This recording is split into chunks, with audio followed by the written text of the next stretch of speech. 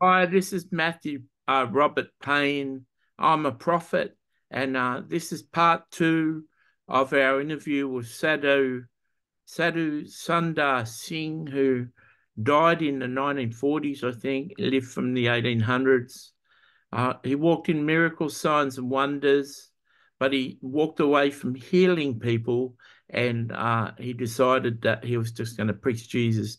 He's a Indian holy man who dressed in sarong that showed that he was a holy man, and he lived like Jesus with no money in his money belt, with one change of clothes and a blanket, walking barefoot around India ministering to people. So if you haven't seen part one, I'd encourage you to go and watch part one. So we're going to continue with question 16 to 30 in this interview. Then we're going to have part three. So Sadhu is here. He's in a good mood. He's really happy. Uh, uh, Part one, if you've watched part one, it was pretty serious and really tough. And Tulu gave me some feedback that it was the toughest, most heaviest duty, fire breathing interview that we've ever done. And so I'm hoping we can get a more loving and graceful Sadhu this time with these questions. But, truth hurts, doesn't it? And, you know, um, there's a song that says that, it's only our friends that hurt us the most, or the first cut is the deepest, is a song. I'm reminded of that. Sometimes we need the rotten material cut out of us, and we feel better after it's cut out. So, Sadhu's here, and Sadhu says, "Hi, Tulu, how are you?" I'm good. How are you as well? I'm really good. I'm in a good mood and ready to answer the rest of the questions. Thank you, Sadhu. I think my first question is, why did you find joy in suffering for Christ? Why did you find so much joy? Because a lot of times when you were being beaten, you were being wounded because the message that you were bringing to people in India and that they were not willing to accept, you were always so joyful for going through those sufferings. Why Um, was that? you have to ask. You've got access to the Apostle Peter. You've got access to the Apostle Paul through your being seated in heavenly places. People should have access to these saints. The Apostle Paul, Matthew thinks, wrote that, said that he wanted to share in the fellowship of the sufferings of Christ. And if you've been sexually abused or molested by a person or raped by a person, you have a special empathy for someone who's been raped or someone's been molested. There's really nothing worse than you can say to a person, trying to comfort a person by saying, I know how you feel, when you don't know how they feel, right? And you haven't been through that and you haven't experienced that. So, fellowshipping in the sufferings of Christ is going through the similar life of Christ and suffering like Christ did. Christ didn't have any close people to talk to besides Mary Magdalene. His own disciples, he told them, it's mentioned about three times in the gospel, but he told them about 5 or 10 times that he's going to be crucified. Don't set him up as a king. Stop thinking that I'm going to rule and take over Israel. I'm going to be crucified. I'm going to die, and on the third day, I'm going to rise again. And they couldn't understand it. These, these were meant to be his closest friends, and they couldn't understand. Jesus was seated in heavenly places and coming from another realm, and and his information was too profound. They had a misunderstanding of what was going to happen. The Israelites and all the scholars and all the teachers in Israel thought there was a Messiah part one, and the Messiah was going to conquer and be the king and set up a new kingdom, that they couldn't see in scripture. And it's not until you see in hindsight in scripture, it's not until you understand Jesus has been crucified, that you can find passages in Psalm 22 and Isaiah 63, 53, and other passages that say Jesus was going to be crucified. So their theology thought that when the Messiah was recognized, he'd set up his kingdom and rule and reign and take all the enemies away. And Isaiah 60, the glory of the nations and the wealth of the nations would come to Israel. The serpent would lie down with the child. It'd be a country of milk and honey. Jesus would rule with an iron fist. War would stop.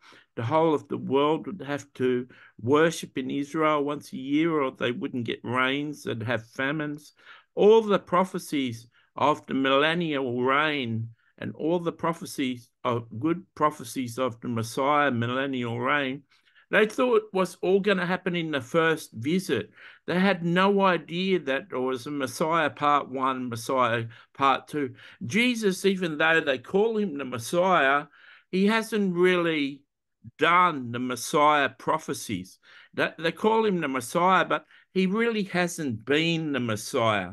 It's like a misnomer. It's like a wrong thing to call him. You call him King of Kings, yeah, possibly, but Messiah, he hasn't fulfilled those prophecies. So you can only really understand loneliness if you've been lonely. And the apostle Solomon says, with much wisdom comes much sorrow. And the problem with having supernatural wisdom is not many people can understand at your realm, and it makes you desperately lonely. When you understand, when you really understand who runs this world and who profits, and you have understanding of how the world works, like it used to be really popular to sell drugs, and drugs is a really good way of making money, but they've learned that trafficking women and trafficking children is a whole lot more profitable. You can sell cocaine. Matthew doesn't know prices. Perhaps, a certain measure of cocaine is $60. You may be able to purchase that for $30 and sell it for $60. You make a $30 profit. You've got to get that shipped. You've got to get it grown, processed, stored, sent, sold, and distributed through an illegal network to make $30 at the end. But you can traffic a girl. You can promise a girl that she can be a maid in America. You can fly her over, steal her passports, put her in a room, lock her away, and bring her out to a bar and make her sleep with 20 men a night and make $100 each time she sleeps with them. And she can make you $2,000 a night. Instead of selling a bag of cocaine for $30, you can do a crime and get $2,000 a night. And with cocaine, you can only sell it once. People use it once. It's not reusable. But with a woman, you can sell hundreds and thousands of times.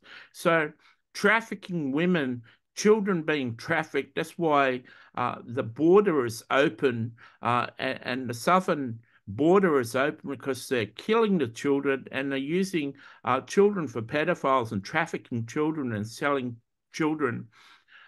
That's why it's so profitable to traffic children and traffic women in prostitution and abuse, because it's so profitable. Well, when you know the world operates like that, when you know that Hillary Clinton, drinks the blood of young children and threatens and abuses children to have them terrified. And when their adrenaline is going off because they're terrified, they're killed, and you drink the adrenaline and it gives you a special high like a drug.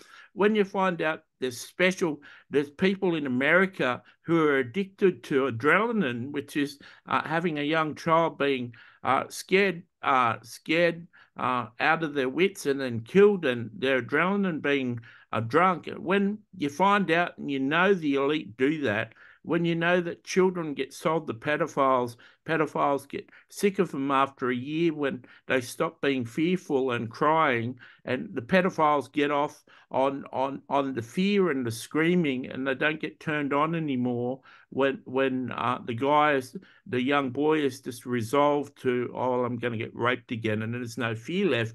They get rid of him and get another new one that gets fear.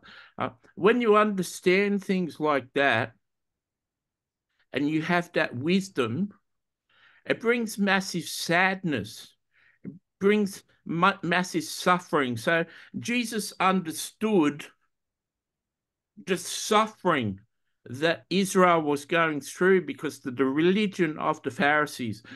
Jesus knew so many people could be set free from their sins if they just understood him and understood his love, understood his Father, and wanted to be free and were out of religion. And Jesus said, you Pharisees, you load these people down with heavy weights, with their shame and condemnation and their rule keeping, that Jesus used to look around, and for every person he healed, there was another 1,000 people that he didn't heal. That really upset him. But unless you know Jesus, you don't know that Jesus suffered in that way, that it was really painful for him to live, because for every person he healed, there was another 1,000 people in another country that hadn't come to him, that weren't healed.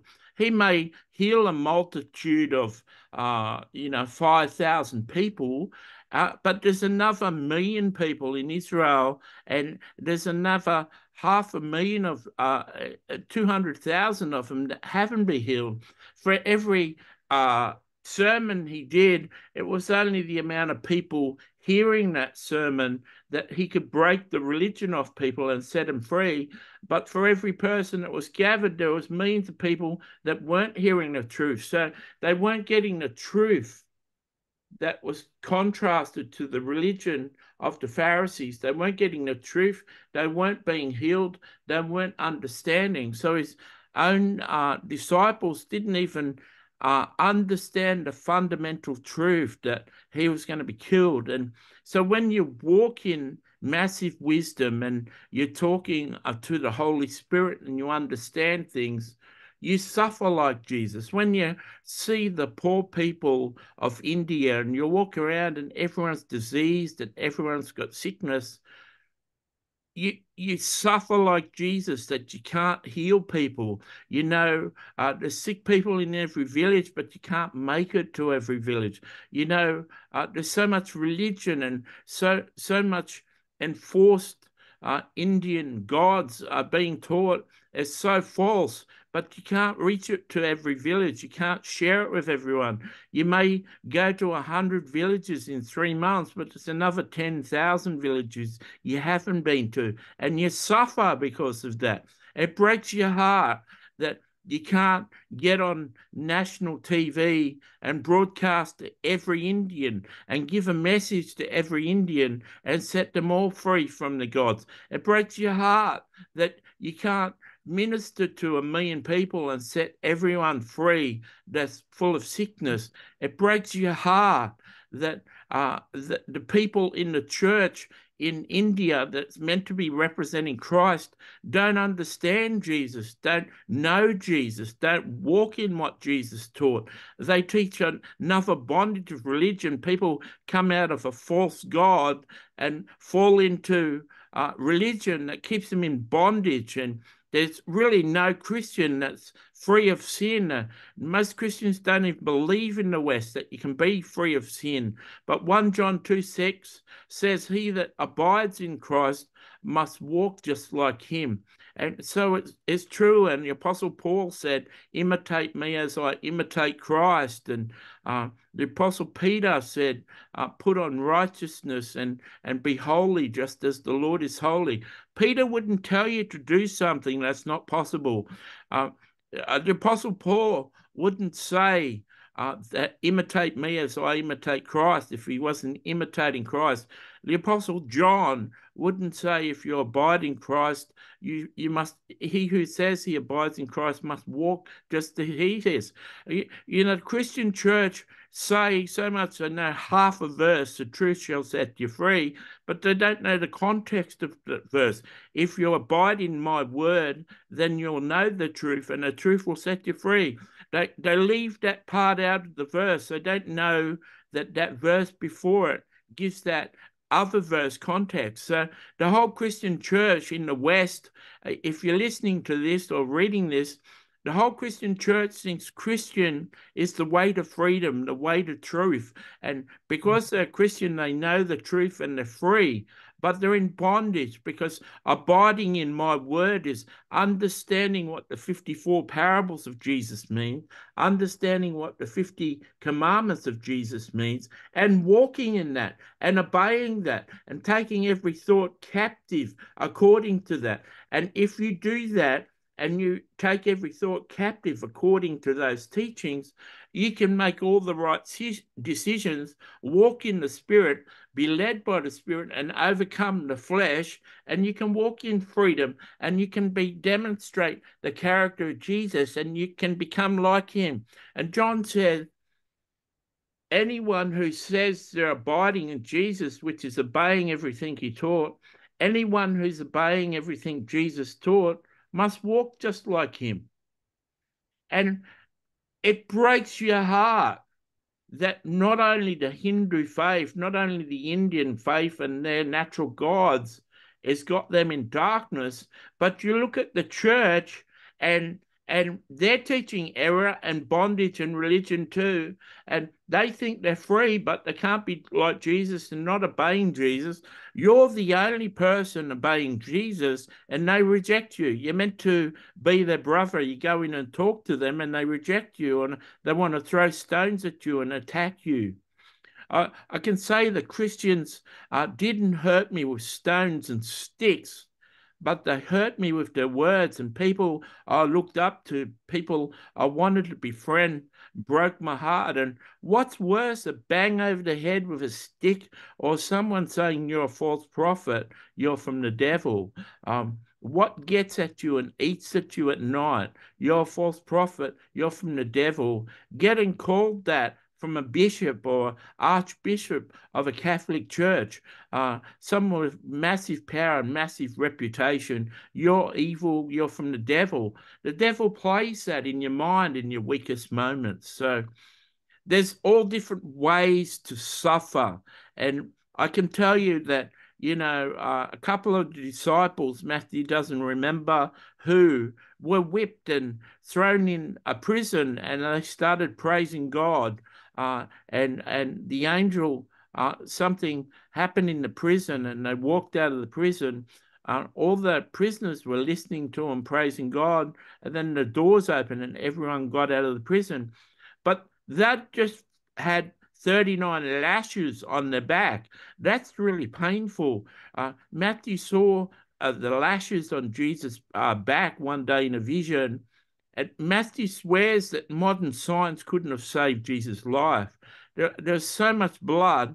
When you dice meat, I'll explain it to you. When you dice meat, you cut strips of meat, and then you turn the knife 90 degrees and you cut cubes of meat.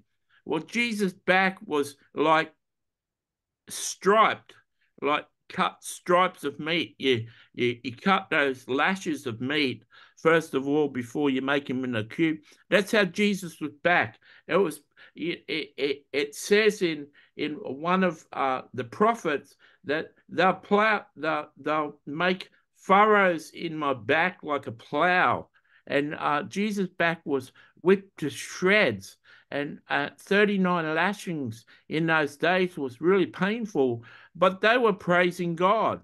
They were overcome with joy. So if I had the choice, honestly, it may answer your question, but honestly, if I had the choice between emotional pain and physical pain, I'd choose physical pain every time. Thank you. Sorry, I'm just moving my where I'm sitting.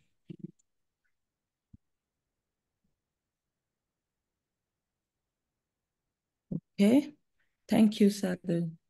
So my next question is, why did you decide not to wear shoes in your journey?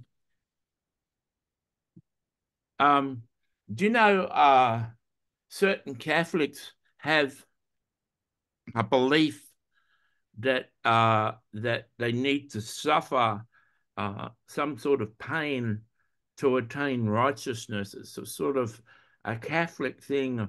I'm not sure if you heard it, but it's called flagellation. Certain Catholic mystics and priests would get like a whip and cut their back and whip themselves into righteousness and suffer and feel like the hurt and pain of Christ. They whip themselves to beat themselves into submission. They may have sinned or may have done something that they feel let down God, and they just whip their back and make blood come out of the back, whipping themselves as a form of attaining righteousness, like a religious act to suffer. And in some ways, Tulu, you suffer. In some ways, you're addicted to working to God to make yourself feeling good, and you put yourself through hard things, and you work really hard when you could take more time off watching movies and reading books and relaxing and watching the videos. But you really like to work because in some ways you think you really have to work to earn the favor of God. And when you get visited so much by Jesus and you get visited by an angel when you're in the midst of sin and the angel having a conversation with you while you're sinning, you start to understand God in a new way, that you're loved for who you are, and it's not based on what you're doing. So the walking with bare feet not only saved me buying shoes, because you can wear shoes out by walking a lot, but it was a form of self-flagellation that I took upon myself to suffer for Christ's sake. And so my feet got used to stones and rough road, but you can imagine walking through snow in winter, that it was very cold. And it was a form of like religious self-flagellation, sort of uh, bearing and fellowshipping in the sufferings of Christ. Thank you, Sadhu. Why does it require great effort and patience to recognize God's presence in our life? You did mention that in your book, that in order for us to be able to practice the presence of God, it will require a lot of effort and patience from us. Yeah. So first of all, when the presence of God started to come into Matthew's life, he felt it. He in those days he was going to work, and he was a whole lot more organized. And each morning he'd have a shower, and he doesn't have a shower every morning these days. But in those days he was going to work, and he used to get up and have a shower. And by the time he's finished the shower, the presence of God was on him. He's feeling the peace and the joy of the Lord, and he's never been able to write a book how to manifest the presence, or write a video or do a video on how to manifest the presence and keep the presence of God, because he's not got no idea Mm. how he got it. Um, his best guess is um, his best guess is he becomes such a good friend of Mm. Jesus that the Spirit of Jesus, the Holy Spirit, just wanted to hang around him. And, it's the Holy Spirit's way of saying, I'm with you and I want to bless you and I love hanging around you. Um, if if someone really treated your mother with respect and bought her gifts and gave her a job and treated her like a lady, and that was an older man. You'd like to hang around that man. You'd like to be with him. You'd like to do him favor. You'd like to make him happy. And Matthew was making Jesus so happy that the Spirit of God wanted to encamp around him and bring a sense of happiness to him. And so he's never really heard himself explain it that way, but that makes a lot of sense. But takes a lot of obedience and a lot of self-denial, a lot of obeying Jesus to bring the presence of God into your life. And there's certain things like sin and certain things where you can push the presence of God away from yourself. You can start to watch a crime movie and violence and crime, and the presence of God doesn't want to be around that. Uh, there's certain music that's like death metal sort of. Matthew downloaded a person's music the other day because he gets it free on his Apple subscription, and he started to listen to the first song. He had to turn it off because it was bringing darkness into his life. So you can be listening to dark music or watching the wrong sort of film or doing something to suppress or uh, decrease the presence in your life. And if you're being led by the Holy Spirit and obeying the Holy Spirit and walking in obedience and doing godly things like praying or reading a Bible or reading a Christian book or listening to worship music, the more you do like something that draws you into closer communion with Christ, the stronger the presence manifests in your life. The more you study the Word of God, the more the Word of God manifests in your life. The more you read the Word of God, the more presence in your life that manifests. So anything you do, I want to take it away from being religious. There should never be a formula how to manifest the presence of God. And perhaps that's why Matthew's never written a book on it. Matthew just walks in the presence and walks in a greater level of presence. He walks in the glory of God now and manifests the glory of God with something higher than the presence. But it took a lot of work for me, a lot of obedience for me, a lot of work to steward that. Like it's like keeping a fire. You got to tend to a fire. You just can't leave a fire or the fire will go out. You've got to add more logs to the fire and build it up and push the logs around and tend to the fire. And the presence of God is the same thing. It's got to be tended and stewarded and directed and encouraged in your life. Thank you. You did talk a lot about intimacy with the Father in your book. Why is it important for us to desire intimacy as Christians?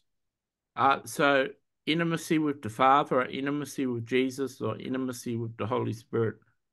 Intimacy with God. You said intimacy with God. So Matthew's come to understand God, and I came to understand God that just as much as I care about every person in India that was sick and not healed, God cares about that.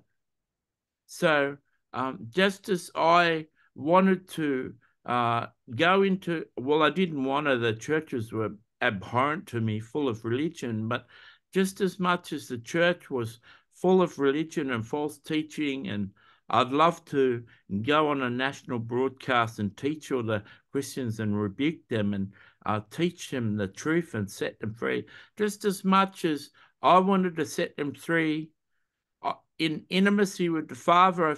I feel the same thing from the Father, that He wants them set free. Just like I wanted everyone healed, the Father wants everyone healed. And you'll find every spiritual thing of compassion that you have, everything that concerns you as a really spiritual person concerns the Father. And as you share in those concerns and hurts and pains and frustrations and angers and disappointments, as you share in the same feelings of the Father and you tap into that and you talk to the Father, you become really intimate. You become like him. You become a father yourself. That there's a young prophet or a young apostle that you meet, that you treat him like the Father treats you. You mentor him, and you pass by him every year, and you'll sit down for half a day and speak into his life for 6 hours and allow him to ask you 100 questions and answer his questions.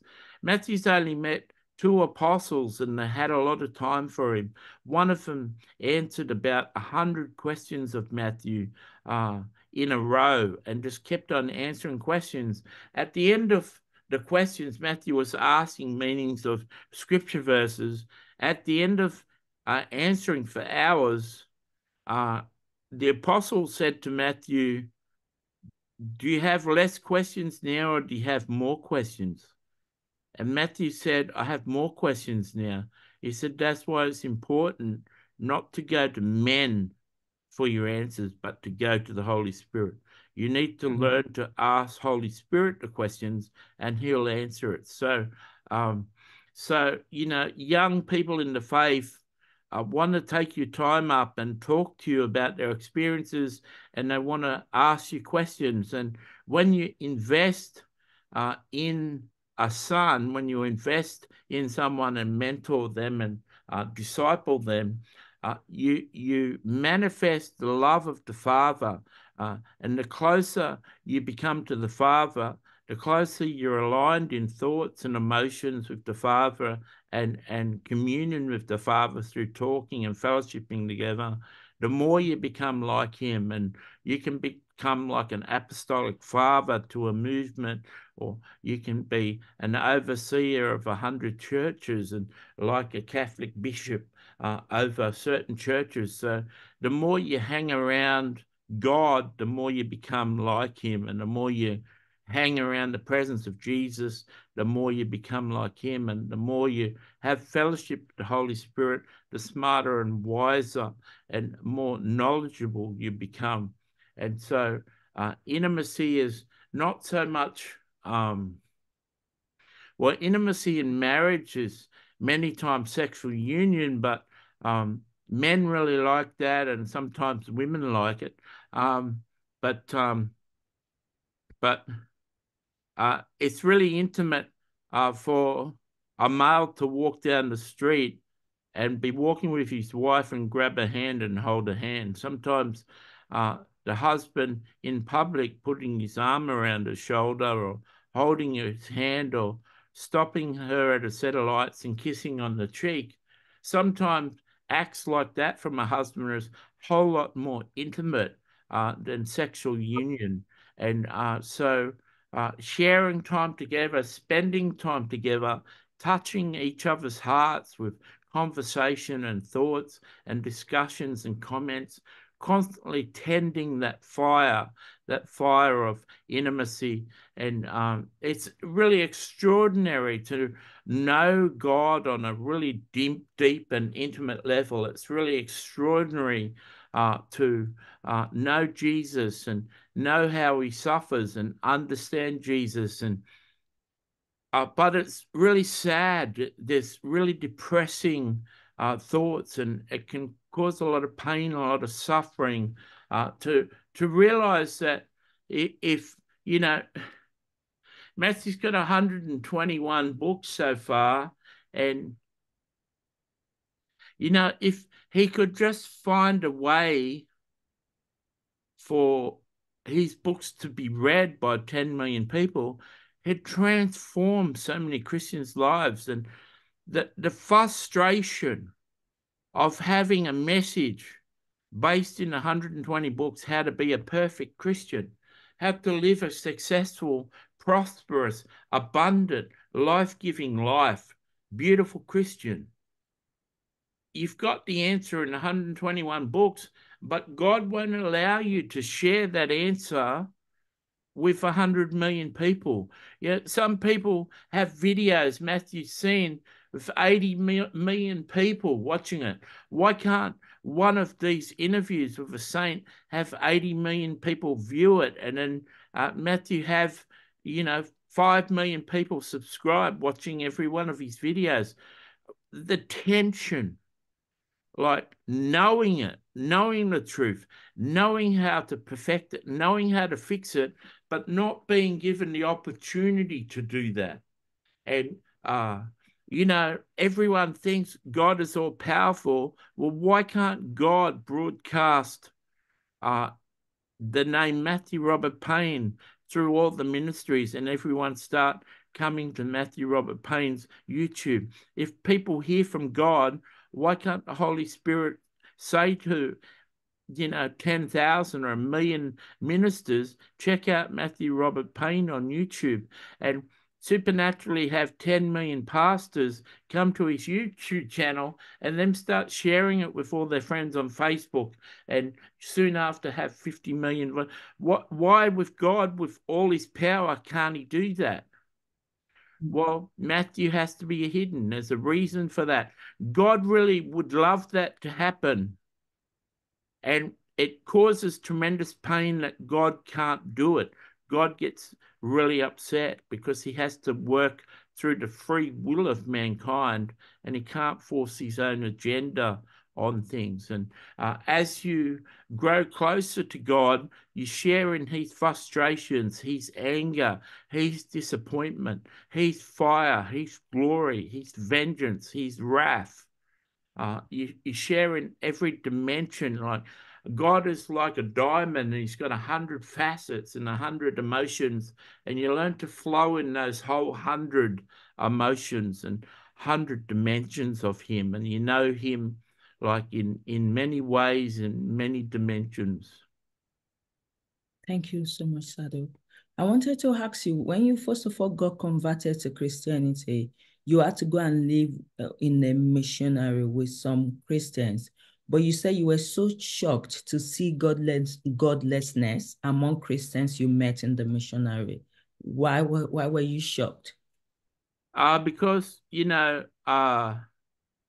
if you believe what the Christians say, they say you need to give your life to Jesus, you need to come to church, and you only have to read the Word of God. You only have to have the presence of the Holy Spirit and the leading of the Holy Spirit help you interpret what Jesus preached. And every Christian church and every Christian is so far from what Jesus taught, so far from what the apostles taught, so into the world, so into possessions, so into the worldliness, so into addictive sin, so into rudeness and judgment and pride and self-righteousness and we're better than you sort of attitude. Like, you've only been a Christian for 6 months. We've been Christians for 20 years. Don't think you're telling us what that verse means. We know what that verse means. Your verse is wrong. That's heresy. That's wrong. You're misguided. Matthew will walk into a church and start making friends and have a couple of good conversations, come back in a week's time after he's been out to lunch with the Christians 2 times and think he's got a new friend. Then, out of excitement, he'll share a revelation on a scripture that the Holy Spirit said. And when the person hears it, they recognize that their church for years has been preaching something different. And how can this obese, self-confessed, mentally ill person on a disability pension be coming out with revelation on a verse that makes their church wrong and acting in error and acting in disobedience? It's easier to reject the fat, obese, mentally ill guy and say he's a fool and avoid him because what he thinks is the Holy Spirit speaking to him is a demon, because he's saying that everything their church stands for and a foundational scripture that their church is modeled on is wrong. And the whole denomination of that church built up that verse and models their thing. Matthew, with only been to the church for 3 weeks, doesn't know that's one of their core foundation scriptures. And suddenly he comes out with an interpretation of that verse that says the whole denomination of that church is wrong and in error. Well, that happened in Matthew's church, and it's like the people were deer caught in headlights, and their eyes went wide, and they didn't say to Matthew, "That's wrong. What you're saying is goes against what our church teaches. I think you're in error there." They just avoid you. They just walk away from you, and so I found as I was reading the scriptures, and Christians do this, I'd come out excited with revelations and what the Holy Spirit had said. And Christians have been Christians for years would tell me I'm wrong, I'm deceived, I'm not hearing from the Holy Spirit. The Holy Spirit wouldn't say that because this is what this verse means. And they were they Christians believe that they're free, and the verse says, "If you abide in my words, and my words abide in you, well, then you'll know the truth, and the truth will set you free." If you abide in Jesus' words, it means you're obeying his 54 commandments, and you're 50 commandments, and you're obeying his 54 parables. That's what abiding in the word means. Abiding in my word means. And most Christians, 99% of Christians, don't understand what the parables mean and don't know the 50 commandments. 99% of Christians aren't abiding in the vine, and a whole percentage of Christians aren't bearing fruit. It says in John 15 that they're going to be cut off and thrown into the fire. Just like the wheat and the tares, there's born again Christians in churches, wheat and tares. The difference between a tare is the wheat and the tare look exactly the same until it comes time for the fruit to come out. When the fruit comes out, the wheat bears a head and grain, and the tare stays fruitless. So the tares in the church isn't the non-Christians, isn't the person who hasn't given their life to Jesus or become a Christian. The tares in the church are the people who are not abiding in the teachings of Jesus and therefore not producing fruit for the kingdom. And in John 15, God says there's going to come a time when he cuts those branches off and throws those non-fruit bearing branches into the fire. And sadly, people don't understand what that means. And so, because it's never happened before, they don't realize that they get cut off and thrown into the fire at their time of death. Jesus hasn't come and like cut a whole swathe of Christians off and put them in the fire or sent them to hell. They don't see that actually happening, so they don't understand what that verse is. And if you bring that revelation of that verse, or in fact any Holy Spirit revelation of a verse that disagrees with a Christian, they'll throw swords through you and tell you don't know what, and they'll enter into an argument. And all you're doing is joyfully bringing what the Holy Spirit told you, and you thought that it's going to be enlightening to them and encouraging to them, and you turn out being in an argument with them. So I couldn't do anything right because my Bible said they needed to act differently, but they didn't act differently. If I picked them up on that and said, "Why is that?" they think I'm judging them and condemning them. If I read the Bible, I had to make a choice. Be there separate and be holy, just as I'm holy. And I had to separate myself from the Christians that were giving a bad example. Thank you, Sadhu. You did say something that we cannot attain spiritual perfection without not going through trials and afflictions. Why can't we attain spiritual perfection without not passing through pain and suffering?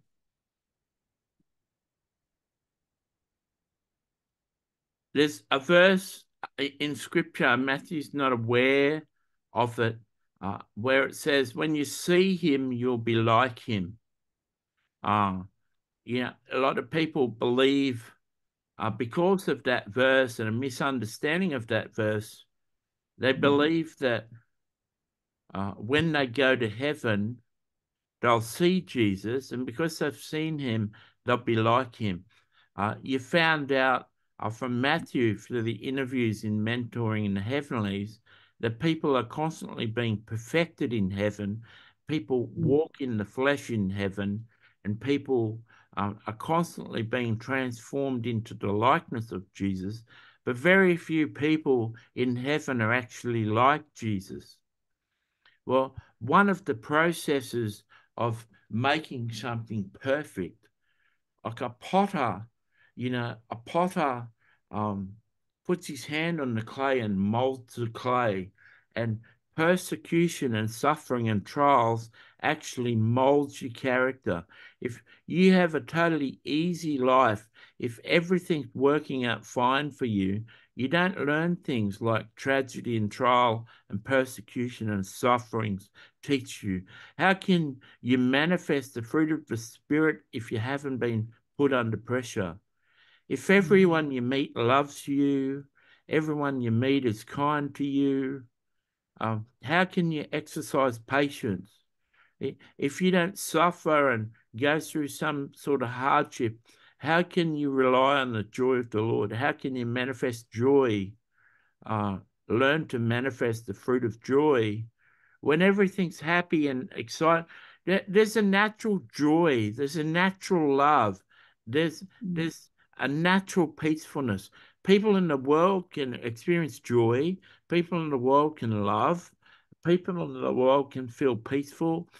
You can play a nice song and people can feel peaceful. So all the fruit of the Spirit can be manifested in non-Christians. But it's only through persecution and trial and hard times that the Holy Spirit is present for you to manifest those fruits. And like any fruit, when it starts, it's small, but then it gets bigger and bigger and matures, and then it's plucked off. And so it's only through persecution and trial that and obedience to God and Jesus' commands that you become like Jesus. John 14:21 says, if you love me, you'll know my commands. And if you obey my commands, I will love you. My Father will love you, and I will manifest myself to you. So if you take that literally, it means if you start to obey the commands of Jesus, you'll see Jesus. That's one of the ways you could interpret that. Well, if you're seeing Jesus all the time, when you see him, you'll be like him. So there's a manifestation and revelation of that verse that you can become like Jesus on earth and manifest his character on earth. The second meaning of manifest himself to you, manifest myself to you, is manifest my character. You start to understand my character. It's not until you understand my teachings and my heart that you understand my character, but when you actually practice living my character, then you start to understand it. You start to become like me, and like a fire is used, to get pure gold. Matthew's heard it said it has to be heated up and boiled 7 times. It's got to be boiled, all the impurities scraped off, then cooled, then boiled, and impurities scraped off, and there's a scripture that said heated in the fire 7 times. So that fire hurts the gold. If the gold if the gold was a living being, that would really hurt. And so it's through trial and error and persecution that you've developed the character of God and you develop the fruit of the Spirit. Thank you, Sadhu. So is that applicable to people in heaven as well? Do they need to go through trials in order for them to continue to develop in the Lord? There's trials in heaven. There's struggles in heaven. Many people in heaven are hearing as we speak that there's things to do and life could be better. And many people heard me say that I share in all the emotions of God and 100 facets of God, and they're not aware of the 100 different emotions of God and the 100 facets of God, because they only see God through their revelation of Scripture, and they only see the God that they've met when they've sat with Him and talked to Him. They only know God through their self-interest and what they want. They don't see God through understanding what He wants, what He hasn't accomplished, what makes Him upset, what makes Him sad. So people are very selfish people. They see God through their own lens. You know, it's a true fact. When people go to heaven, they see the throne room through their theology. If their theology says that the throne room has got a sea of glass in front of it, then it's got steps, and then there's 24 elders, so there's 24 thrones, and there's the rainbow, and you know they're getting their theology out of what's been seen in the Bible, or what Kat Kerr has said, the false prophet, or or um, or what other people said. When you open their eyes in vision, and Matthew's been used to do that, when you open their eyes and they enter the throne room, they see what they want to see. They see what they've been told they see. They don't see what's actually there. They see through their theology. The same as prophets prophesy through their theology. If they believe in an angry, judgmental God that exposes sin and judges people, their prophecies will be like that. If they believe in a loving, airy, fairy, ever forgiving, loving, kind, graceful, patient God, well, their prophecies will be that. Well, the problem with the judgment words is God is graceful and kind and patient and long suffering too. And the problem with the airy fairy God is judgmental, angry, and full of justice too. So both prophets can bring a true prophecy, but the different dimensions of God's character, and both can be true, but totally seem opposite to each other.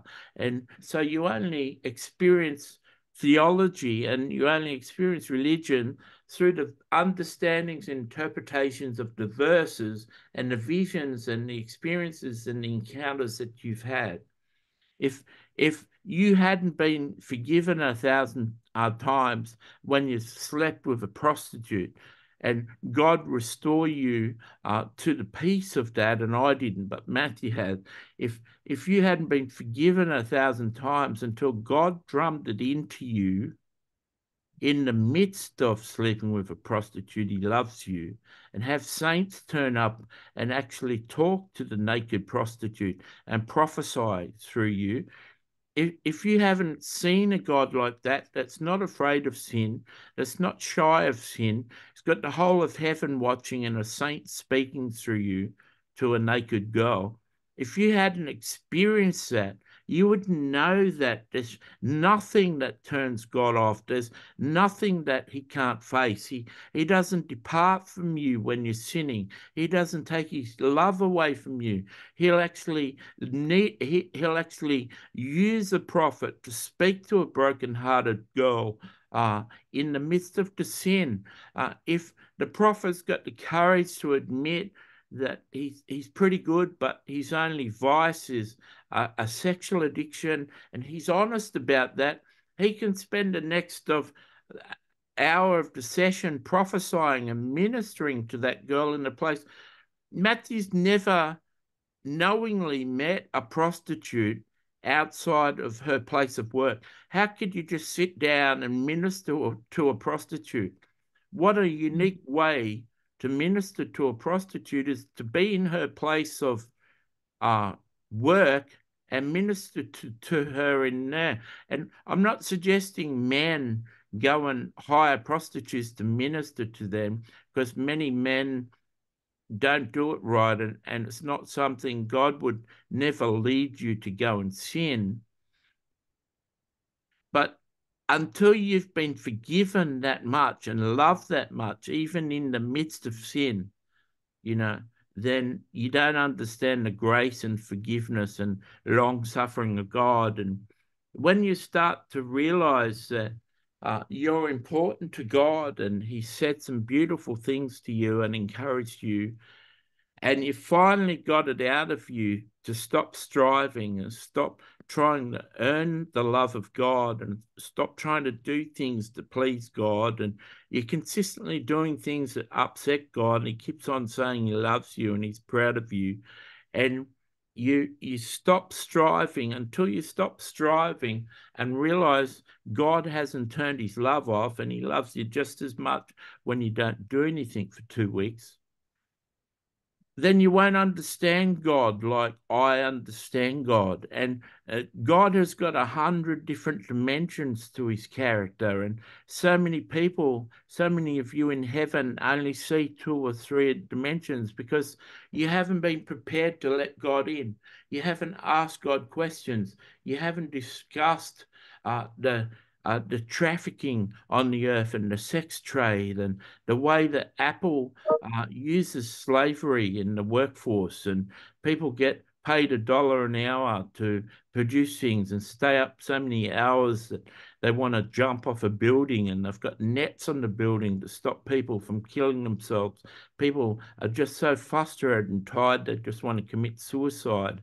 How could a company how could a company work the people so hard that they want to choose suicide over keeping on working? And that's your Apple iPhone, guys. I'm not talking to people in heaven anymore. I'm talking to people on earth. Your Apple computer and your Apple iPad and your Apple iPhone, slaves are made to produce it. The batteries are made from people digging up hard rock all day in the hot sun. The batteries are made out of it. The actual products are polished and made and constructed in China through companies that Apple contract to. And it's slavery, it's slave labor, and it's not fun. You know, why not double the price and have Americans in real job getting real hours paying? And you might have to pay $2,500 for your iPhone now, not 1,500. Well, the world is so full of lust and running after money and keeping up with the Joneses. People would adjust to that to have their iPhone. And perhaps perhaps Android is doing the same thing and using slave labor to keep the prices. Perhaps we put all the prices of all the technology up and stop people working away in slavery. But the selfishness of people, the selfishness of the West, they want to keep the costs down. They don't want it to cost them. So they willingly, every time they buy an Apple product, they're condoning people in slavery being worked and worked and worked to a point that they want to suicide. And there's thousands of people digging rocks all day with mothers with their child on their backs, digging rock, back-breaking work, hourly, like earning nothing. And it's like slavery, really hard work to make the batteries of your Apple products. And it happens all over the place. And people just don't care. And if you don't understand, that breaks the heart of God. If you don't see that from heaven, the people suffering, if you don't understand the suffering, that's the whole dimension of God you just don't understand. Sometimes He wants you to minister. If you, like 1/3 of you in heaven have been sexually molested or sexually abused, maybe He wants you to minister to other people who need healing of that. If you're coping well, you may not a fully recovered, but you've got a good life and you're in the higher realm in heaven than the lower realm, and you know a lot about God, and you know a lot about loving yourself, and you know a lot about forgiving your abuser, and you've worked through most of your pain, why don't you push your iPad now if you're sexually abused and say, I want to be a friend of someone who recently comes to heaven who's been sexually abused, who's still dealing with that trauma. If that's you and you'd like to be a friend of someone and help them recover from sexual abuse, press that button on their iPad now, and people will arrange it and train you to become a therapist and a counselor for that. If you're an experienced cook, an experienced chef, there's so many people in heaven want to arrive in heaven and become a cook and become a chef. Instead of our training schools and our trade schools in heaven, are you willing to have an apprentice in your kitchen and hand train them how to cut and how to prepare food? And they can go to school to learn, but are you willing to let an extra chef into your kitchen and personally train them, personally mentor them? And if heaven can match the personality of that person, and that person have certain brokenness in your life that you both share, well, heaven knows. If you want to put someone who you can help emotionally and train them to be a chef, press this button, second button, and not only personally train them and apprentice the right sort of person, but help them emotionally and spiritually. And if you're in any trade in heaven and you want to apprentice and you want to train a person and you suffered in a certain way that you've recovered from, but you want to use your experience and your love and your understanding to help your apprentice, press this button and prophets will match you to a new arrival in heaven that needs you. Now, isn't that a better thing for you all to do, that you can work in your job and train up an apprentice to learn your craft, but also help them spiritually and emotionally? Thank you, Sadhu. You did say it is pointless to seek peace in the things of this world. Why did you say that? Well, the the world the world is fleeting. Mm. 1 John 2:15 to 17, and as you edit this, you can put this in the New Living Translation. You can post 1 John 2:15 to 17 in the text here. And I want to talk about this text. If if you are in love with the things of the world, the love of the Mm. Father is not in you.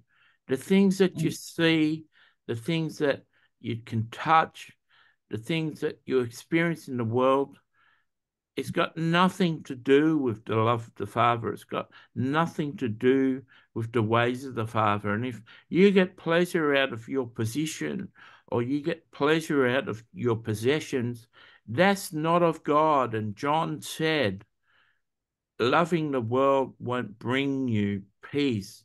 It won't bring you satisfaction with the Father.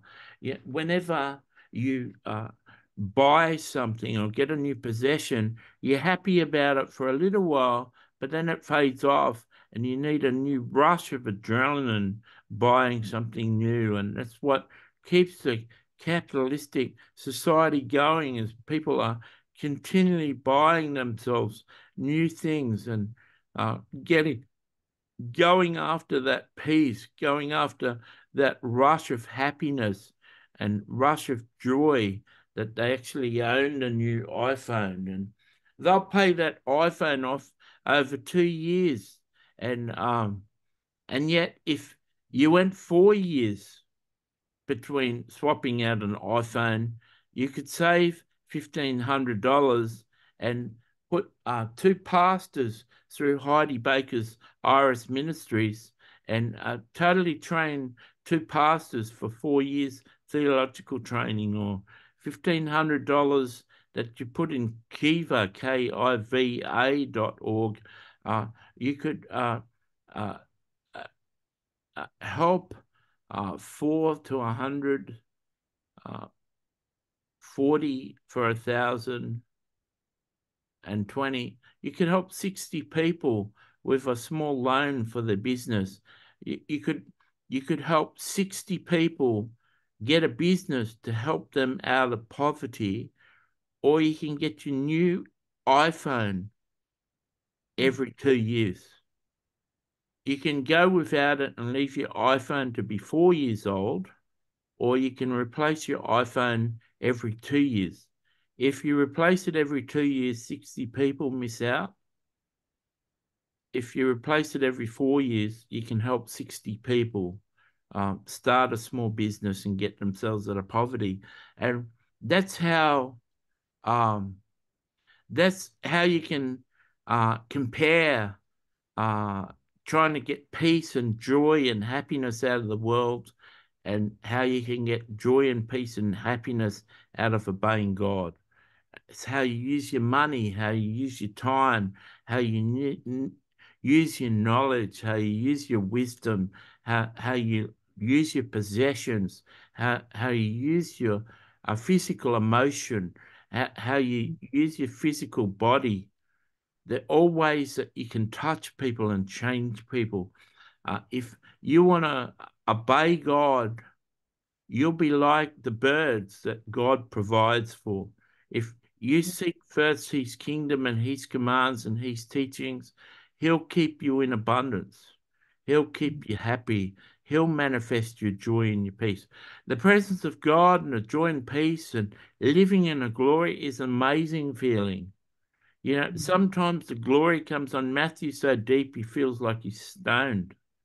Um, Mm. and all of Satan's drugs are manifestations of what's possible in God, but it's just darkness's way of making people feel good. And so you can run after the things of the world.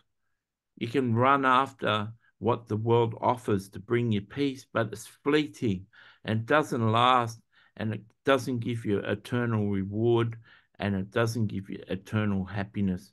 When you're loving people and providing for people and blessing people, it'll bring a joy that lasts. When you're loving yourself and blessing yourself and buying things, it'll be a fleeting peace and joy. Did that answer your And question? yes, it does. So, Matthew, we've got three questions to go. Yeah. Yeah. So you said the essence of prayer does not consist in asking for things, but in opening one's heart to God. What do you mean by this? So before, when I was saying I'd just have a break, wait a second.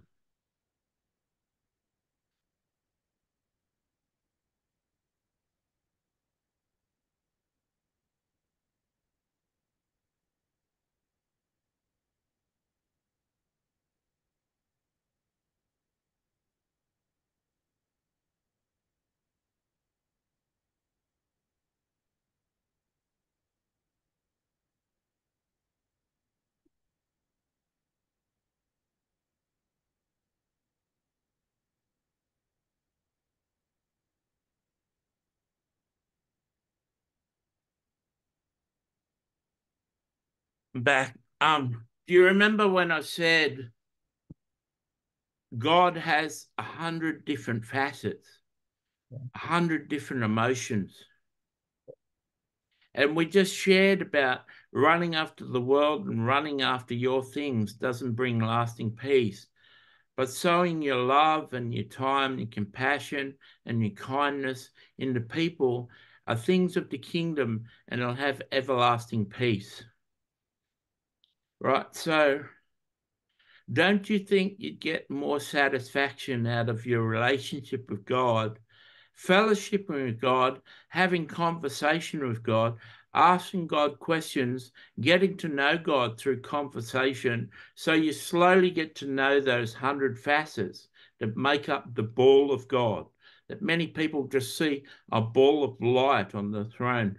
Imagine getting to know that whole ball of light. in intimacy, every facet, sharing in the same emotions. You can go after the things of your world, go after things of the flesh and things of the world and ask for them, or you can have proper communication with God and come to know Him in 100 different ways, in 100 different facets. It's your choice. You can go after what you think will make you happy, or you can go after the heart of God. The scripture says God knows what you want even before you ask. Scripture says don't make long-winded prayers.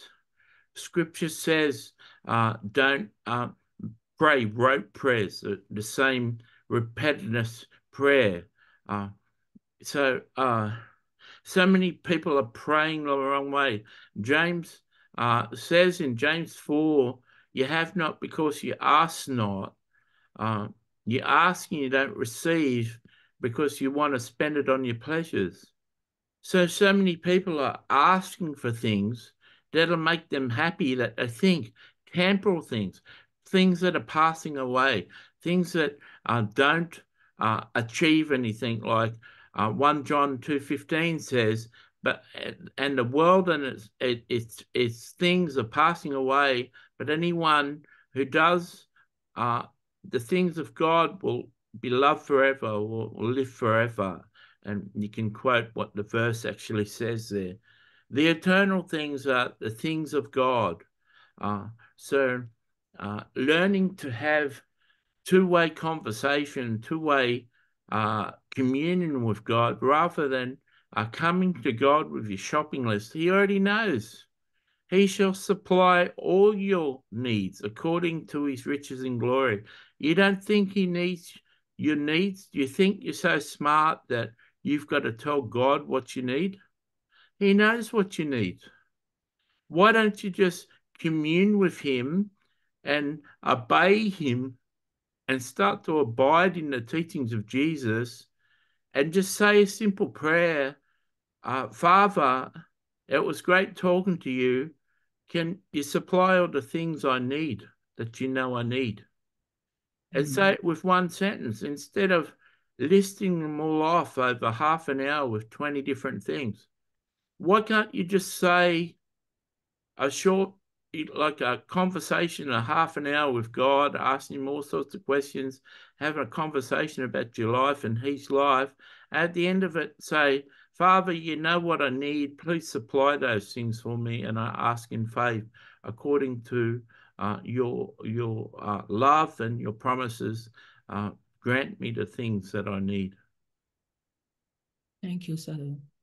Can you share any personal spiritual practices or disciplines that were particularly meaningful to you during your time on earth? Okay, so Psalm 1, verse 2 talks about, and he who meditates on the Lord day and night, meditates on the Lord day and night. That's the most beneficial practice that I practiced on earth. I chewed like a cow. Matthew's heard it described like this: a cow picks off grass and chews on it, swallows it. Then later on, after it's processed a little bit in his stomach, he regurgitates that uh, grass that's mixed with the stomach acid, and he re-chews that grass and swallows it again, and keeps on regurgitating that grass to break it down to make milk. A cow, if you don't know that, a cow doesn't just eat grass and produce milk. It has to be regurgitated a number of times for it to be broken down so it can be made into milk. The same way you need to go over and go over and go over and go over 5,000 times the same scripture. Problems in your life, you just quote the scripture at the problem. Problems in your life, you just quote the scripture. Matthew can't sleep. It's the second night without sleep. He's going to start going crazy if he can't get to sleep. I can do all things through Christ. The fear of not being able to get to sleep. I can do all things through Christ who strengthens me. Jesus says to him, just talk to me, stop stressing, and let's have a conversation. And he talks for an hour and falls to sleep. What got him to sleep? Well, he was wired, he was manic, he was high. What got him to sleep? The verse, I can do all things through Christ that strengthens me. Jesus just kept him talking for another hour until his body came out of fear and just relaxed and was ready to go to sleep. I can do all things through Christ who strengthens me, can do everything. All things work together for good for those who love God and are called according to his purpose. Jesus said, if you love me, obey my commandments. Jesus said that 4 times in John 14 and John 15.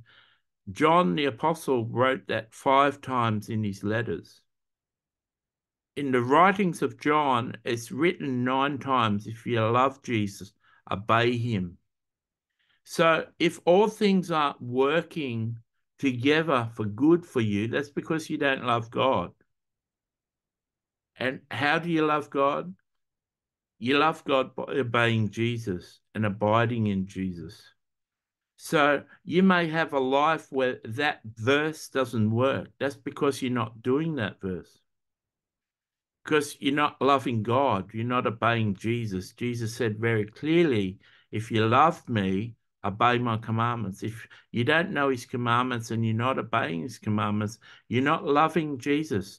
You know, Jesus said in John 14:21, if you love me, you'll know my commandments. If you don't know Jesus' commandments, you don't love him.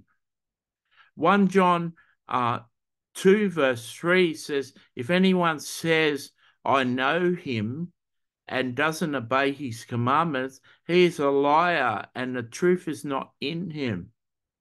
So if you're a Christian and you don't know the 50 commandments of Jesus and you're not obeying him, you not only don't love him, but you don't know him.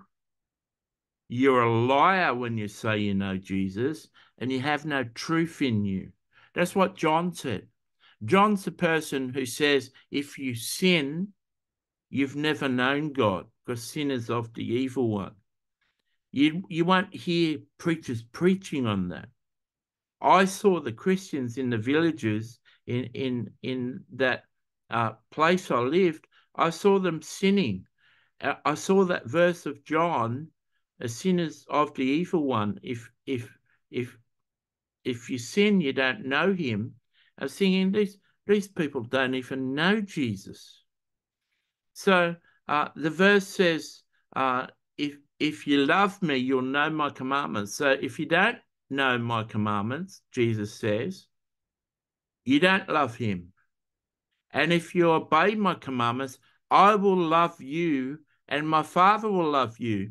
So if you're not obeying his commandments, does Jesus really love you? And does the Father really love you?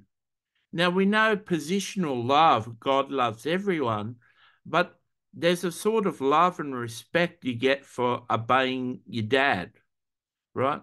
Your dad naturally loves you as a child, but when you're obedient, there's more respect and more love coming from your dad. So there's a greater form of love that you can be loved by Jesus, and there's a greater form of love that the Father can love you if you're obeying Jesus' commandments. If you're not obeying Jesus' commandments and Jesus' parables, then you're not abiding in the vine.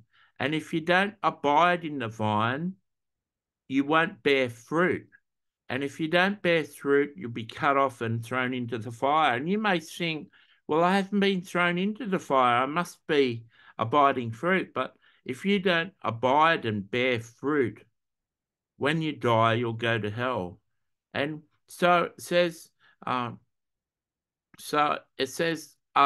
I'll manifest myself to him, to the person obeying my commands.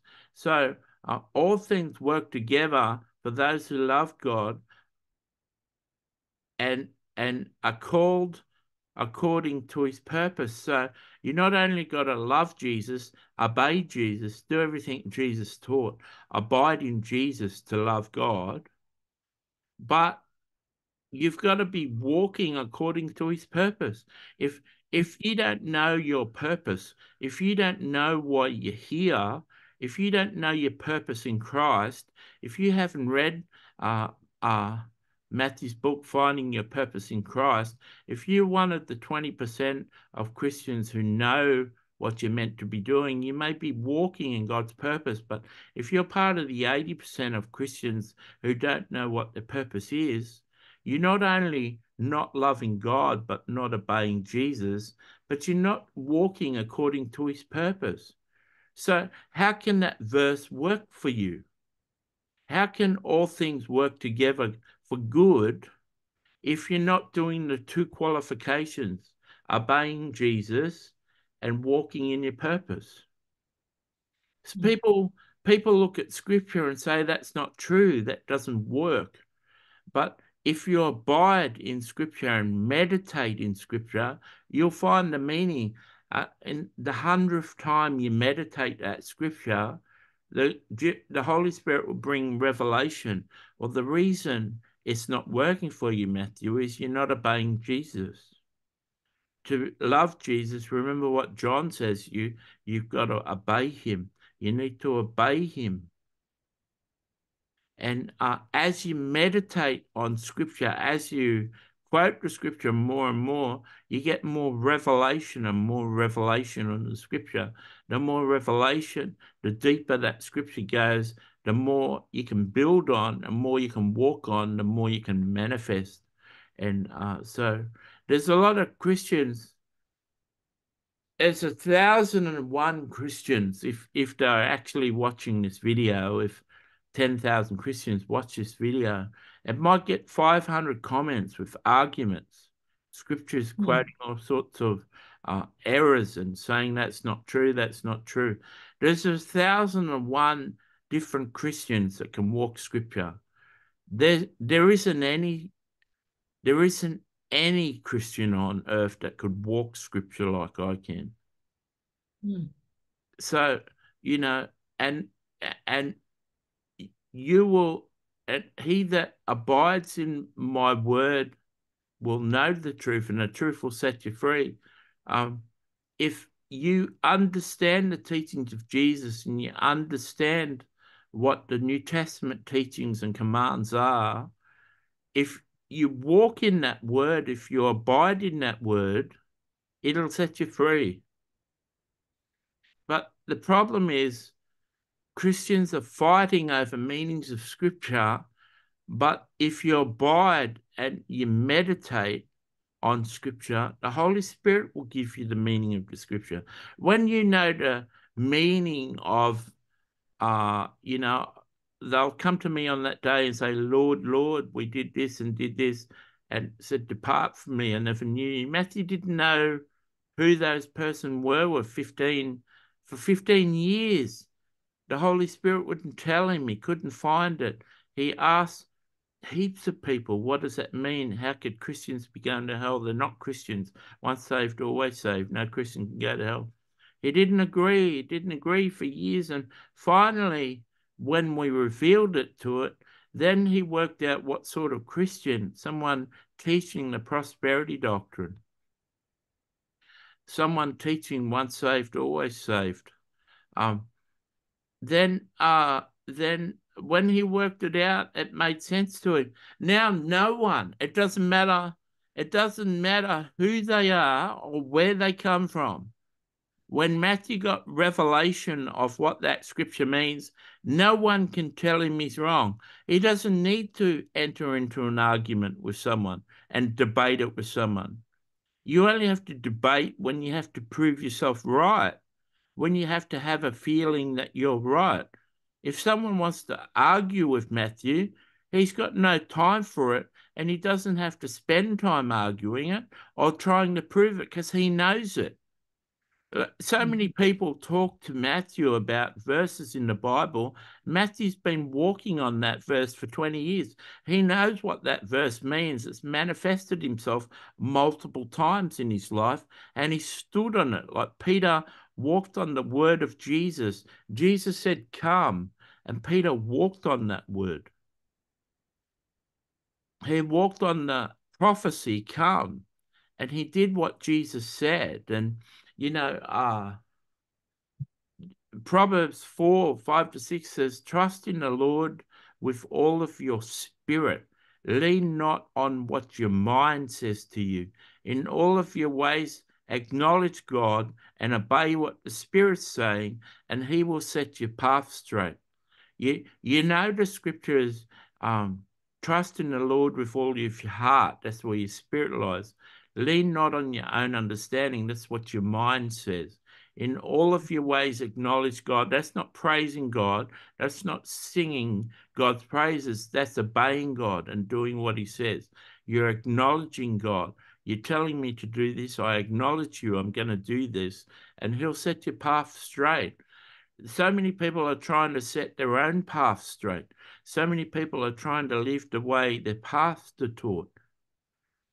But scripture says a man will make plans, but God will make the final move. A man's ways will lead him astray. There's scriptures, Matthew can't remember what they say, but a man's ways are wrong and God will always direct the path. Yeah, let my word be a light unto your feet and a lamp unto your path. How can how can the word light your feet and be a lamp unto your path if you don't understand the word? If you don't understand what the word is saying, if you haven't got Rhema, Holy Spirit revelation on the word of God, how can the word direct you? How can you stand on the word of God when your interpretation of the word of God is error? Why is the church in bondage to the world? Why does the church bow to Baal? All these churches that have got, official C3 exemptions on their tax, they sign their ministry and church over to the government. They're serving Baal. They want a tax exemption. Right? Why do they need a tax exemption when God is their supply? So they choose to do things God's way to get a tax exemption. They choose to sign their church over to the government. They choose man's ways, but you're meant to trust in the leading of the Holy Spirit. And so the best thing to answer your question, the best thing that I participated in is meditating on the Word of God. Thank you so much. Matthew, I'm going to stop at this question because of time. I know you've got something to do now. Thank you. We've got 10 minutes to go if you like. You got 10 minutes to go. Yeah, Okay, because I was conscious of time. yeah. Yeah, so, okay, Is so this is this question 30? yes, Yeah. yeah. So, how did your experiences of persecution and hardship shape your understanding of faith and discipleship? So I want to share this with you. I share a lot of stuff out of Matthew's life to make illustration. Matthew uh, bought a book on faith one time. It had 14 stories of great people of faith, and they're explaining what faith is and how they developed the faith. The first seven authors in that, the first seven writers in that book, it was interesting, it was seven, and it was half of the 14 writers, but the first seven consecutively said, if it wasn't for the trials that I had in my life, I wouldn't have the strong faith that I have. It's like the potter with the wheel. He gets his hands in the clay. If it doesn't form well, he flattens it all out and starts again. Those hands where he wants and forms the clay and makes a hole in it, that hurts. If If someone was doing that to you, that would be like sandpaper in your hands, right? And like sandpaper, like sanding wood, that hurts the wood. If the wood is alive, that hurts the wood, but it gets it smooth and it needs sanding. So our lives to be perfected have got to be perfected in suffering. Jesus wasn't perfected on the cross. Jesus was perfected with his suffering. All the people he couldn't heal, all the people he couldn't teach, all the people that were in bondage to religion that he couldn't touch, all the loneliness that he felt with no one understanding him, all the wisdom that he possessed, that if he could only just be the Messiah and take over the world, and the fact that he can't do that, the understanding that he's got to suffer this horrific death in 15 years. All of these things made him suffer. And it's through his suffering and trial and his grief that perfected him. People think that Jesus suffering for 6 hours on Friday was amazing. Matthew asked Jesus one time, Jesus asked Matthew one time, do you know why Christians always say at prayer meetings, thank you for your cross? Jesus, I thank you for the cross. And why is it in so many songs? Jesus, we thank you for the cross. Do you know why Christians pray those prayers and sing those songs? And Matthew said to him, I have a feeling I don't want to know. Jesus said, come on. Why is the favorite thing you can say in a prayer meeting is, Jesus, I thank you for the cross. I didn't deserve that. I thank you so much for dying for me. Why do you know when you say that at a prayer meeting, everyone says the amen and comes and pats you on the back and say you pray such beautiful prayers? Why, why, why is that the sentence that gets the most praise and all the amens? Jesus, once again, I don't think I want to know the answer to that question. So please don't tell me. Jesus responded, Matthew, you're my friend. I want you to understand. Please let me tell you. Matthew had pushed back 2 times. It's the prayer that he'd prayed to get the amens. It's something he didn't want to, he sensed in his spirit, he didn't want to understand that reason. He sensed that it didn't impress Jesus when people were saying, thank you for the cross. He sensed the way Jesus was saying it, it wasn't going to be an answer he could come back from. It was going to be a revelation that he didn't want to hear, and he pushed back. And you can do that with a friend, but most people can't do it with Jesus because Jesus isn't their friend. But Matthew pushed back twice, saying, I don't want to hear it. Jesus said, you're my friend. The friends are people obeying Jesus. The disciples obeyed Jesus for 3 years. And then Jesus said, now you're my friends, and I tell you what the Father said. But they'd been disciples until that and learned to obey Jesus. Most Christians, if they're not obeying his parables and his commandments, they're not Jesus' friend. So when Jesus said, I'm your friend, I want to tell you, Matthew said, okay. Exasperated. He said, okay, everyone says thank you for the cross because I told them to take up their own cross daily and they refused to do it. So they thank me for mine. So every one of you who has said that, you're saying that because you refuse to obey the Holy Spirit. and you refuse to let the Holy Spirit direct your day, and you refuse to obey Jesus' words, and you refuse to obey what Jesus taught, and you refuse to abide in Jesus, and you refuse to be part of the vine, and you refuse to walk the narrow gate, and you refuse to walk the difficult path. You're thanking Jesus for something was just a walk in the park for him. 6 days, one Friday. That suffering's over, people. You know, if I could cuss at you right now, I'd say such and such, such and such, give up with the thanking Jesus for his cross. It was over 2,000 years ago.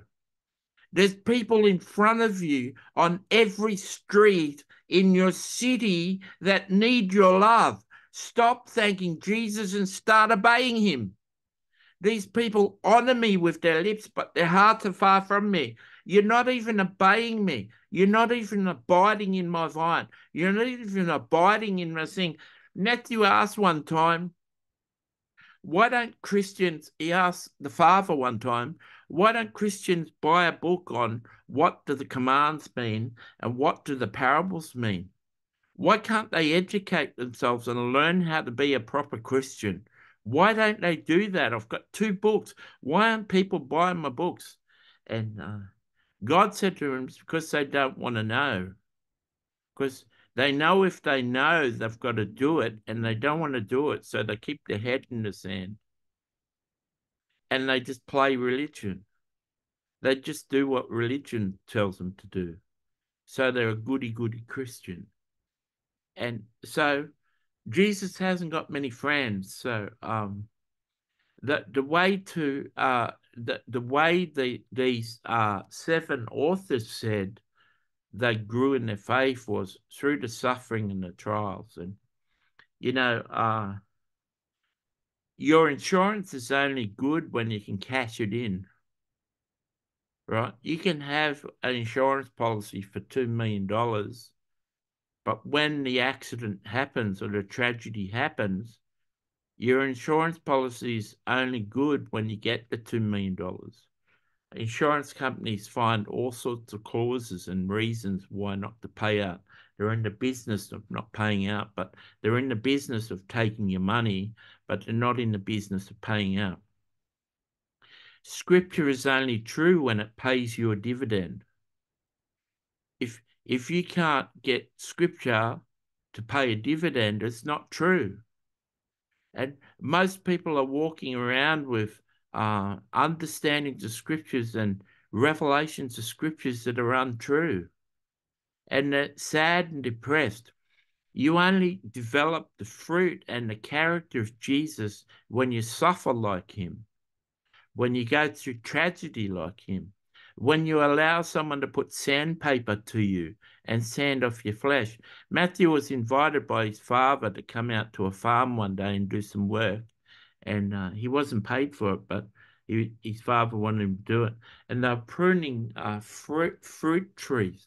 They were plum trees, and there was all little buds, like little 1 centimeter buds on the tree, and there was heaps of them. And you had to take about 18 of the 20 buds off. You had to take them all off the tree because they were all fruit growing. But if you left them all on there, then the fruits would all come out. There'd be a lot of fruits, but they'd only be 1 centimeter, 2 centimeters big, and they need to be 4 centimeters round. And so you had to take off 80% of the fruit, and that's called pruning.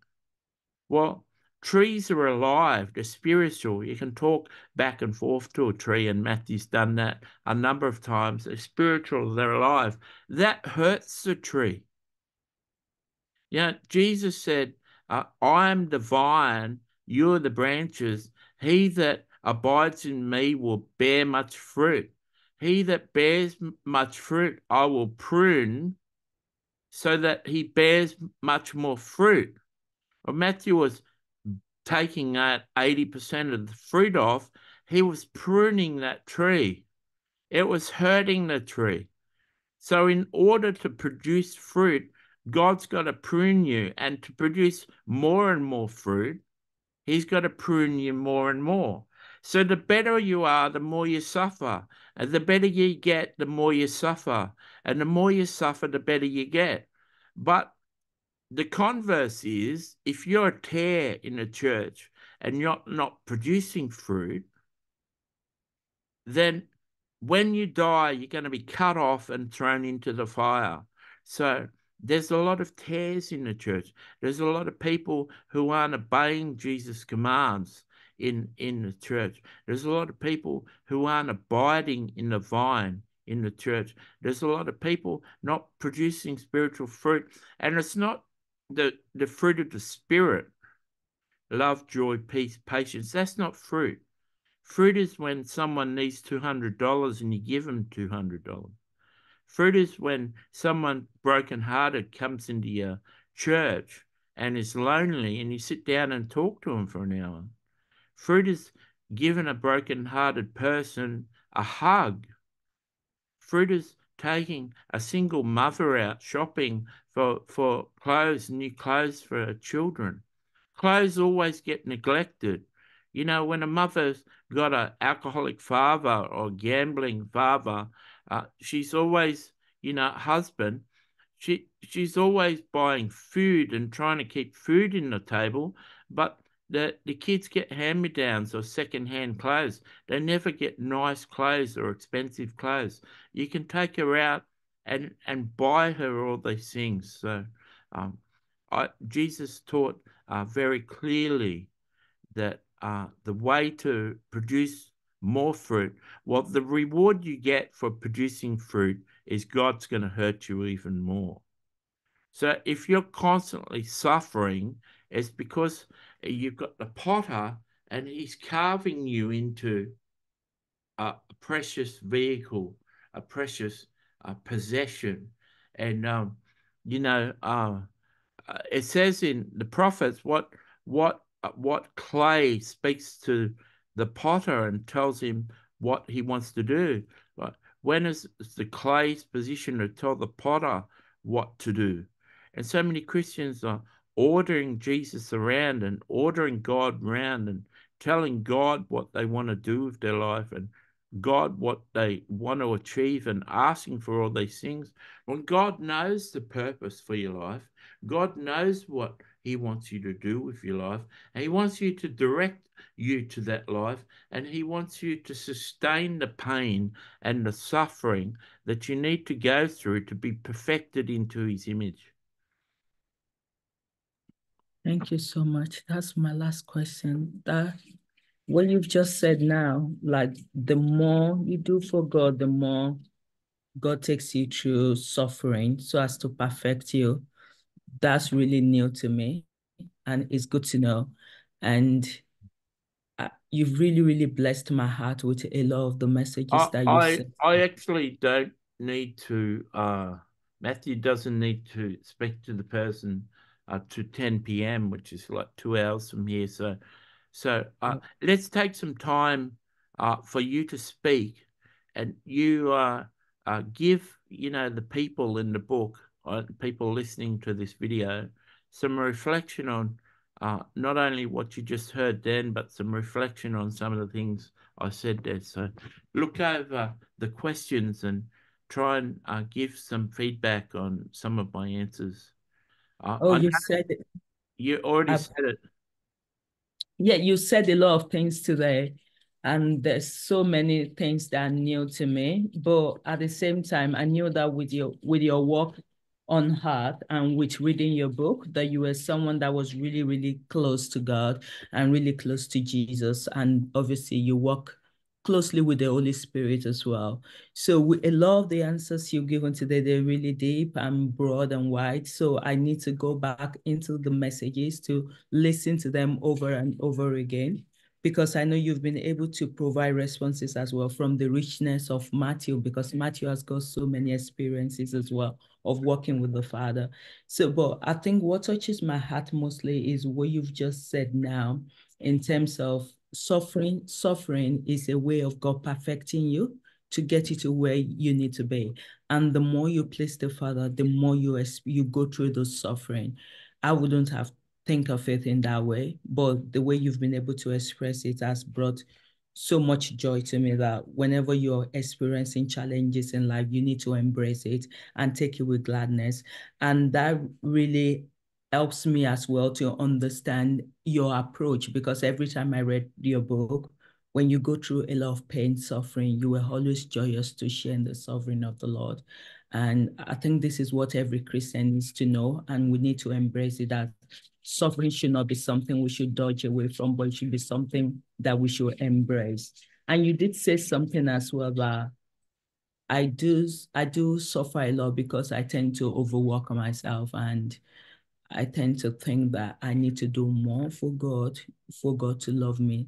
But God already loves me, which I know that a lot of the saints have reiterated several times, that I'm loved by God, that I don't need to think I need to do more to show. But maybe I just enjoy working as well, as much as You, you need you need more scripture, and you need more conversations with God, and you need more prophecies. For God to speak through a prophet to tell you what he feels. Matthew heard 100 prophecies. 100 prophecies says, I love you. And 80 of the prophecies said, I'm proud of you. Even with those 80 prophecies saying, I'm proud of you, Matthew couldn't receive, I was proud of you. And even Jesus saying it 80 times, he couldn't receive it. So it doesn't matter that it was said. If you can't receive it, it's not having its effect. Jesus said, I'm proud of you in the midst of Matthew's pornography and prostitute addiction. Jesus kept on saying, I love you, I'm proud of you. And it just theologically, it didn't make sense to Matthew that Jesus was proud of him in the midst of his addiction. And he went to this dirty massage place one time where a girl gives you a massage and then sexually gives you hand relief. And he walked out of there and he was feeling guilty. And you have to learn, like when you're stuck in sin, you need to process the guilt really fast to get back into the presence and back into forgiveness. You can walk 2 days in guilt and shame, but it cuts off the presence. So you have to be able to confess your sin and forgive yourself. And he walked down the street, which took about 2 minutes to walk down the street, and he went past like a 6-year-old Chinese girl. And he said in his spirit, that girl is just so innocent. And Jesus responded to him, just like you, right? And and that that meant more to him than the 80 times Jesus said, I'm proud of you. Because Matthew is attracted to young girls, not sexually, but to their innocence. They're childlike, like Michael Jackson was loving young children. Matthew looked at her, contrasting himself, seeing that little girl as the future massage therapist that he's just abused, and thinking, I'm just abusing a little girl like that that's grown up. Matthew said to himself, she's so innocent. Jesus responded straight away to him, just like you. When you've had revelation, Rhema revelation of God like that, in the midst of your sin, in the midst of just after being a sinner and abusing a girl, for Jesus to say you're innocent, Matthew was still in shame. He hadn't said sorry. He hadn't confessed to Christ. He hadn't been forgiven. And yet Jesus, still in his sin nature, still 3 minutes after he'd been in the place of sin, Jesus was saying he's innocent. And so through revelation, through visions, through prophecy, through theology, through the Bible, You've got to get convinced somehow that God loves you no matter what. God's in love with you. He loves every part of you. You you could stop doing these videos and start to read books and start to do podcast reviews on Christian books and start a ministry of giving really detailed reviews, 40 or 50-minute reviews on books, saying why here's 10 points why you need to read this book. And you could make a whole ministry of doing that and just enjoying yourself. You don't have to work. There's nothing you need to do to earn Jesus' love anymore. And until you get a full revelation of that, you'll be striving. And even though you're being led by the Spirit, and there's no doubt, but the people that see the interviews know that not only were you led by the Holy Spirit to get the questions, or Matthew's angel Bethany, um, not only are you led to do your research and ask really good questions, and you're led in the midst of the interview asking other questions that are led by the Holy Spirit. Not only are you led by the Holy Spirit so well, the fact that you think you have to work is flesh, it's striving, it's religion. And be patient with yourself. We're trying to focus our message, and from time to time giving you messages and messages to build that theology, to build that understanding, to give you revelation that you're absolutely beautiful. You don't actually believe that you're beautiful. You don't believe that you're a princess. You don't believe that you're royalty. You don't believe that you're going to sit on a throne. You don't understand that you're going to rule cities. You don't understand that you're going to be promoted to a high place. Benjamin's going to be in a position that he's in a leadership position in heaven, but he's going to have a wife that totally changed heaven, totally radically changed heaven from the heaven he arrived in to the heaven he'll be in when you finish your work. It won't be you looking up to Benjamin. It'll be Benjamin being so proud that he's able to be your husband. And you don't know that yet. You don't know your future.